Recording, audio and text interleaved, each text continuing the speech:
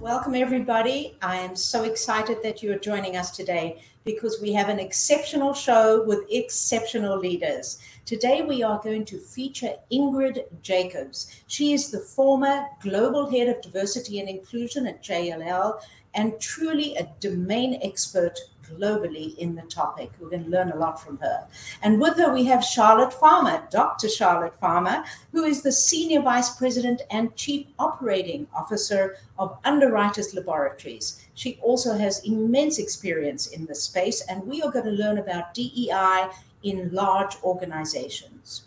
I hope you stay with us for the whole show, and remember to put in your questions. We'll try and answer them live on the show. I'm Lorraine Siegel. I'm the chairman, founder, and CEO of the Exceptional Women Awardees Foundation. We enable high-level women, just like Ingrid and Charlotte, to rise to meet their dreams.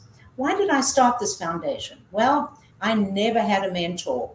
All through my early career as a lawyer and then as a CEO of a number of companies, even as a board director, I never had a guide to enable me to really know the way and the direction that I should be taking.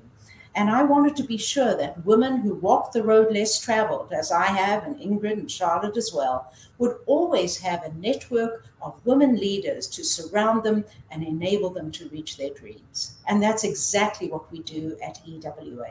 So without further ado, let's get into our program and let me introduce Ingrid and Charlotte. Welcome, ladies. I'm going to go straight to my first question, and that is for you, Ingrid. You have an amazing career, and now to reach this pinnacle of expertise, talk about when you were a little girl. Did this come into your head about going to be a corporate executive in a large organization? I can't say that I even knew what a large organization was when I was a little girl, but I did luckily have a lot of support in my family to make sure that I knew from the beginning, like other little girls, if you have the tenacity and the interest, go do. I had a really strong backdrop and a good family upbringing that made it easier for me to dream big. And my dreaming big equated to getting a job. Step one, graduated from college, getting my master's, all those key things that are essential as you progress. But it also meant that I was willing to take a chance and be in a topic that not necessarily everybody jumps up and down and excited about.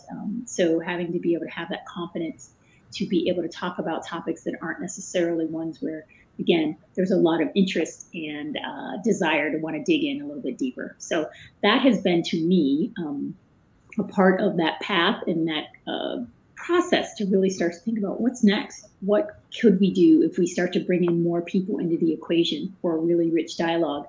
What do we have to do to build a more trusting environment so people feel like they can be who they really are and be authentic and really feel valued at the firm? So those are some of the things that I think about as my journey.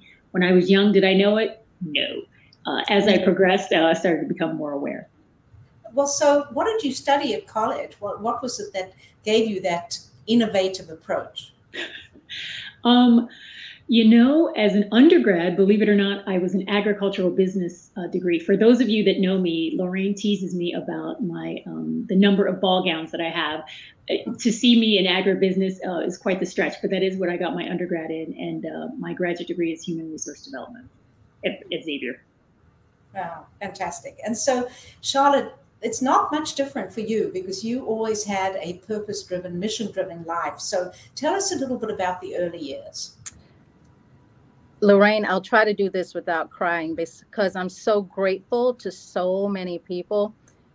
I didn't realize how poor we were because Mother would always say yes to everything, Lorraine. She would say, absolutely, you can have this as long as you're willing to work for it.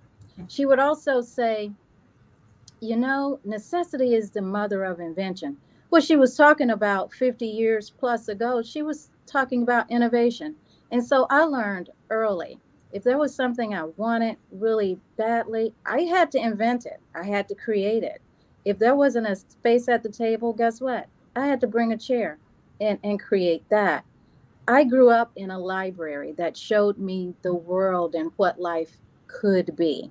And at the same time, like I said, I didn't even realize I was growing up in a gang-ridden neighborhood. literally.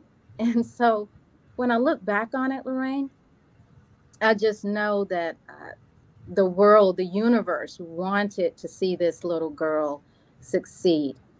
Fortunately, like I said, from a very large family, I had sisters and brothers who traveled the world, who gotten their degrees, and I could look to them as luminaries for what life could be.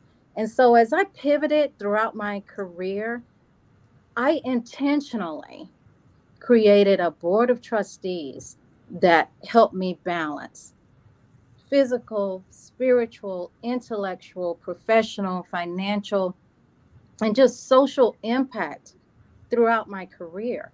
And I still use that board of trustees to guide me. And one thing I've learned from this diversity perspective, Lorraine, my board of trustees does not look like me, does not think like me, and certainly stretches and ensures I'm not too comfortable at any one time. So this little poor girl, let me tell you, she's still stretching, she's still growing, she's still uncomfortable. And candidly, I like to keep it that way. Oh, that's remarkable. And to our audience, you have a unique opportunity to speak directly to these amazing leaders. And I encourage you, please tell us where you come from, but put in your questions and we'll try to answer them as much as we can. So back to you, Ingrid, for a moment. You know, one of the things that I love about you both, in fact, is that you have a great executive presence. Was that something someone taught you, Ingrid, or did you just grow up with it, or was it in your family? How did you create that amazing presence? You know, when I am around groups of women like the exceptional women that our group is, I feel like it almost gets brighter, if that makes any sense.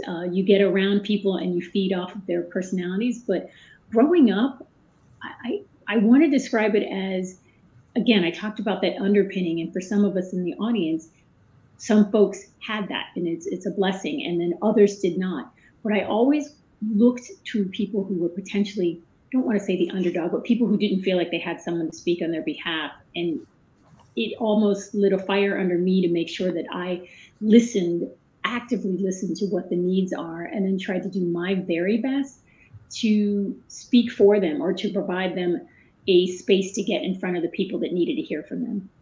And that executive presence, I think, comes from just simply knowing that if I don't say or do something, and I have the power to be able to, that's too much of a shame. I wouldn't want to live knowing that I didn't do enough for folks, myself, and or for them. So that's part of how I feel like I build this acumen over the years. You just get bolder when you realize what's at stake and who may not have a chance. And if I don't speak up, it may never be heard. Well, you know, Ingrid and Charlotte, both of you, I would say, are women of courage. And it's taken a lot of courage to bring about the change that you know has to happen in organizations. And so, Ingrid, I'm going to go back to you for a moment because, you know, DEI, all of a sudden it's hot. You've lived it all your life. What is there that you did early on that you have seen has changed both for the better and for the worse in the present day about DEI? I think they typically, in my office behind me, you can't see it, but there's like a little easy button. And that button is what people typically want to move forward with as it relates to DEI actions. You know, hey, if we've got diversity and inclusion, you know, smack, let's hit it let's hire, let's go to colleges and hire that talent, or let's get a mentorship program, both of which are very foundational and essential. But there is almost this inordinate amount of interest in that space because it's something people can tangibly understand and conceptually get, and they believe that will take it to the significant amount of success. And ultimately, it just means you have more diverse interns, and you might have diverse interns with mentors, but you haven't moved the needle in a major way, and people get frustrated because they've had a lot of activity. So from that perspective, I see that as a part of maybe some of the things that still happen from the past, and that it would be great if we moved on from that. But there's other areas where I see a lot of success. There's a lot more people feeling very emboldened. Young Gen Z population is feeling a lot more able to speak freely about what they care about and what they'd like to see in the future. So that part is the other side of that spectrum of what I see that's new and powerful and different in the space of DEI. Lower tolerance for waiting for change to happen. Well, that's certainly something that gives us a little bit of hope. So, Charlotte, again, you've lived DEI, you know, for people, it's a process. You've lived it all your life. Tell us a little bit about what your perception is about how it was and how it is now. Right. And I'm happy to talk about that. Lorraine, in the early days, a chemical engineer by training, typically you find yourself in the South near a river. In my case, I was half the age of individuals who I was leading, and I didn't look like anyone that I was leading. And I can tell you with great authenticity that I was afraid to go to work. My life was threatened. So can you imagine being the best that you can possibly be when your life is at risk? Think about that and just let that wash over you. Now, the good news is this. Throughout my career, as I was pivoting, there were individuals who engaged, who provided that peek around the corner that showed me what could be. And the other thing about being 9th of 10 kids, there's this sense of grit and stick-to-itiveness and just not giving up. And what I would call loving the hell out of some people. And as a result, great things happened. The individuals who were threatening my life literally became advocates as I was building intelligent manufacturing facilities to save lives and moving from building those intelligent manufacturing facilities to save life to building businesses that advise technology leaders in developing weapon systems. And so here I find myself again in a situation where I'm the only one of my kind. And so that shift from in your face being different was more subtle in the way you're engaged. And so guess what, Lorraine, you mentioned to me one day, you said, Charlotte, why did you get a PhD? Lorraine, that's why I got the PhD. I studied to prove myself worthy to honor my clients. At that time, I was building $1 billion business to engage scientists. And I wanted them to know when I step in the room, I understand and acknowledge their mission and I'm a part of it. And then I had to reinvent myself again. And the notion of diversity became, as I was building coalitions to keep the world safe in the transportation security area. Again, it wasn't that in your face physical or visceral, and it wasn't that subtle around education. It became mission driven. Are you a part of this mission? Can we count on you to deliver impactful outcomes? So that whole journey of diversity from an individual perspective is not lost on me. Amazing. You know, what you remind me of, both of you, is Nelson Mandela. As you know, I come from South Africa, but Nelson Mandela, after he was freed and became the head of the country, instituted a Truth and Reconciliation Commission. And that's where the accused and the accusers met. And what you said, Charlotte, is you love them to death. You love them into becoming advocates. And, you know, it takes a Mandela kind of approach to life, which both of you have obviously developed, to take a peaceful approach to conflict and evolve it into collaboration. Amazing. And I admire you both so much. So Ingrid, back to you for a moment. You know, you said something a few moments ago about move the needle. Can you give us a few more beats on that? What would move the needle be to you as a global diversity domain expert and a leader in that? What does it mean to you to move the needle?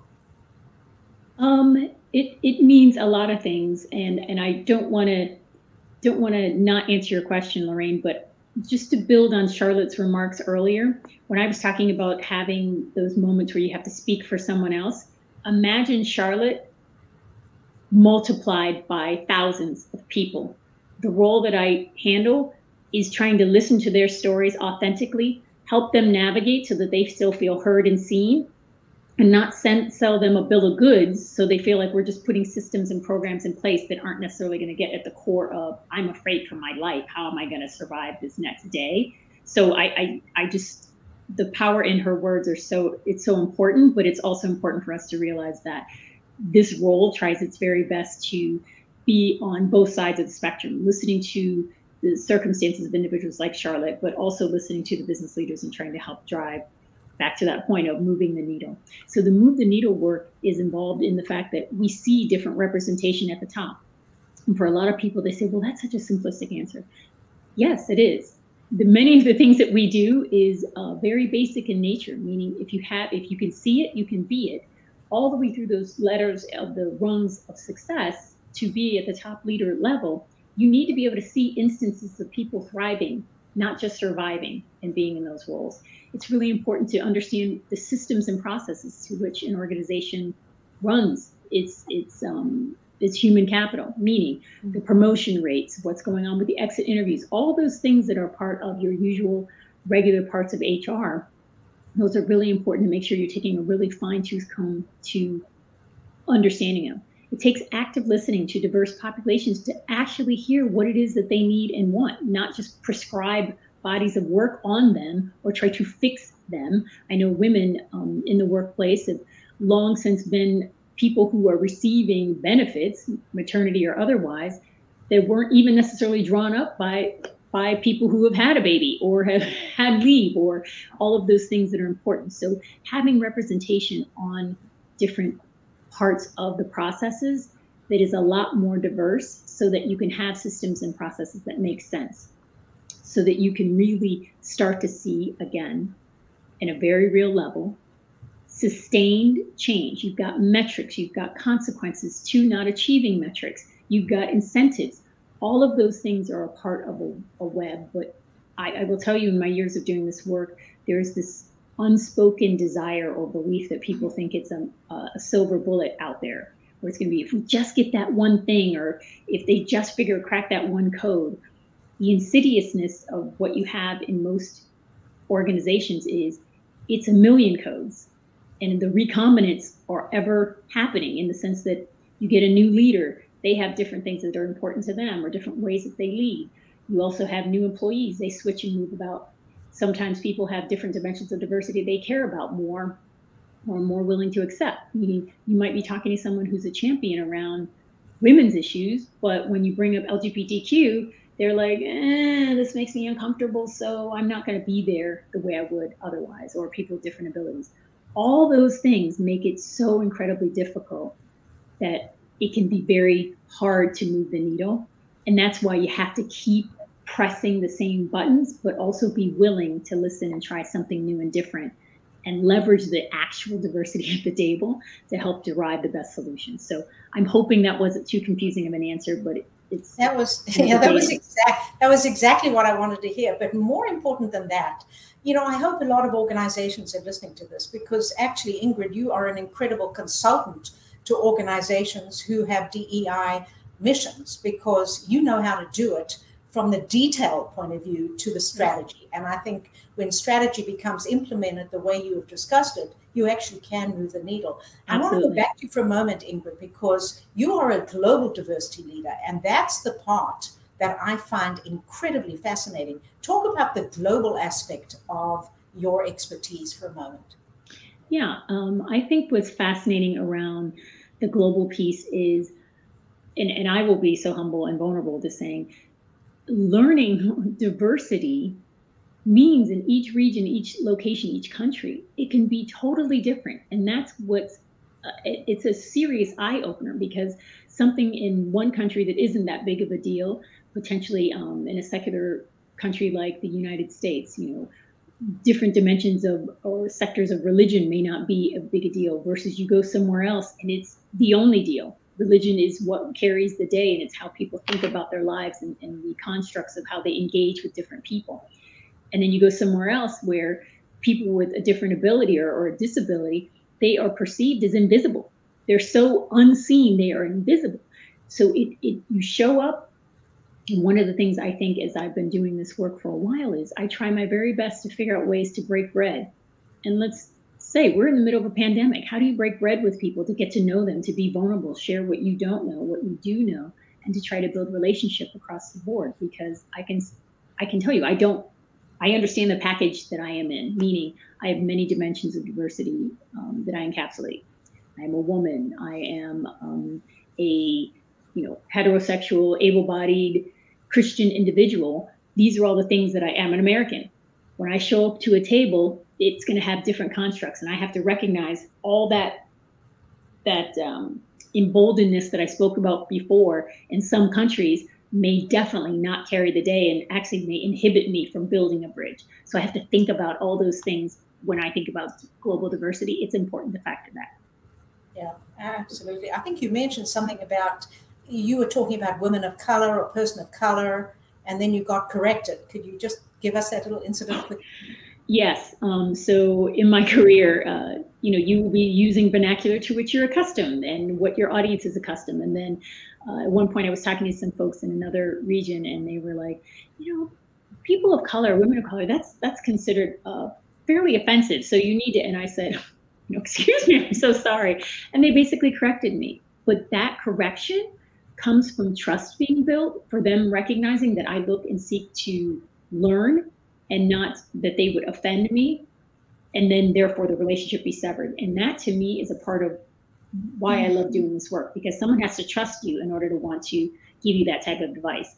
They could just let you keep bungling around and offending people, or they could say, hey, I just wanted to let you know that that's something that people may find offensive. And actually in this region, we say BAME, and this is what it means, and this is why we say it. And I say, okay, got it, thank you.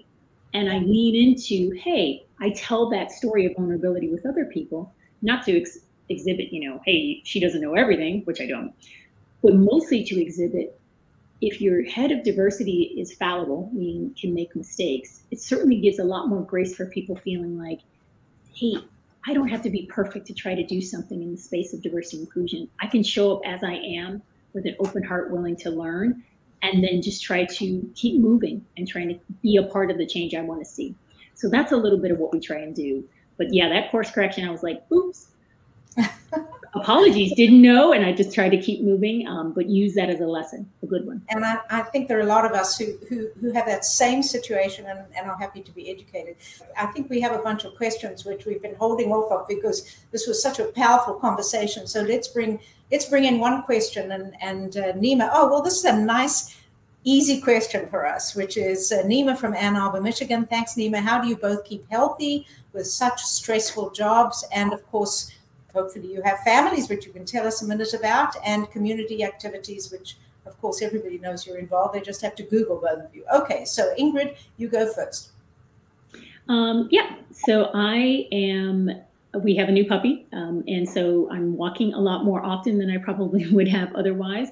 And I actually use the image products a lot. So for my face anyway, that's what I've been doing. The rest of me is always some meditation, deep breathing, and just trying to stay focused on what do I do for self-care, getting my hair done, getting my nails done, just trying to do a little bit just to kind of depressurize, to make sure that I don't get to a point where things get a little bit too far gone. So that's a big thing for me, is just trying to keep an even keel and to stay happy. So I work on those small things, and so far so good. And wherever I can volunteer through the organization, my company, and the different volunteer opportunities we have, those are also ways that I help as it relates to giving back. But yeah, that's me. You look great, Ingrid. So we're almost at the end of our show. So Charlotte, just give us your secret sauce of how you look so fabulous and keep healthy. I can't tell you. Whatever she said. No, I love to eat. And the thing about my relationship with food, I love food and it loves me back. I eat and it never leaves. So the best I can do is eat my vitamins. That's what my daughter tells me to do. She's like, Mom, since you're just not going to cut down on the calories, make them count. And so I've been cognizant of anything that goes into my temple. Like, you know, I've got this bodybuilder sign, your body is your temple. So I'm careful about what goes into the temple. Ingrid has a puppy. I got a COVID puppy. A full vulnerability here, ladies. Working from home, I just started observing all of the things that I hadn't done. So I got Theodore Augustus Farmer, better known as Teddy, a terror puppy. And that kid, he keeps me going. So when I'm not binge watching period pieces or reading things that keep me stretching and growing, I'm trying to keep up with Teddy. Well, it sounds like you both have things to do. Let's see if we can maybe get one more quick question up here. And hopefully, oh, yes, Tasha from Buffalo, New York. Ingrid, your role was global. What are the differences, if any, that you see outside the USA to diversity? So, Ingrid, I know you answered this question somewhat, but just give us one example that comes to you from your huge experience.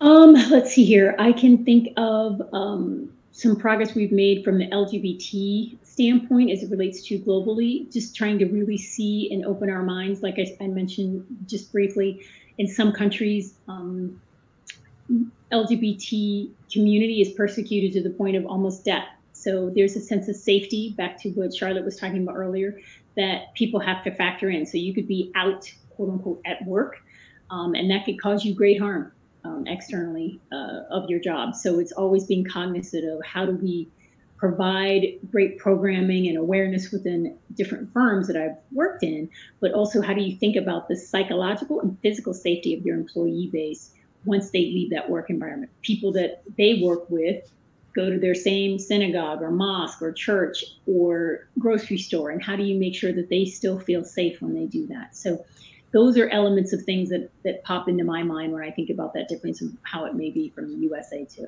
around the globe. It's an immense responsibility that we have in the global area. There's no doubt about it. I wish we had more time, ladies. We've got so much more to discuss, and hopefully we'll come back and do another show on this topic, because we have a lot to learn, a lot to teach each other, and also to gain from our audience. So thank you again for your insights. You've taught me a lot, and hopefully our audience as well. But of course, we're not done, because we have another show coming up very soon. And this is going to be with Carrie Jean Glosser, KJ she's known as, and she is a partner at Abacus Wealth Partners. They are a socially conscious wealth management firm. Very interesting what they invest in, and you're going to learn a lot from her too. In addition, we have Janice Burlingham, and she is the Chief Financial Officer of Aptera. Aptera is an early-stage solar-powered electric car company. Look out, Elon Musk. Both of them are highly accomplished executives, and what's more interesting is that they have both done graduate degrees while they are running these C-level jobs. Very interesting how you do that. It's not easy. I did it myself, and it's pretty exhausting, but we're going to learn their techniques from them on the next show. And in the meantime, I'm going to leave you with a question. Hopefully you will answer it to my email, which is going to be on the screen momentarily. And the question is, what kind of DEI programs do you have in your organization? And if it's a large organization, we'd love to learn from you. There's always lots to learn about how you're doing things, hopefully in a great way. And of course, we want to be sure that you go onto Amazon Music and to Spotify and our YouTube channel. We want you to share our program, tell everybody about it, and hopefully join us next time. Thanks for being with us, everyone. Bye-bye. See you next week.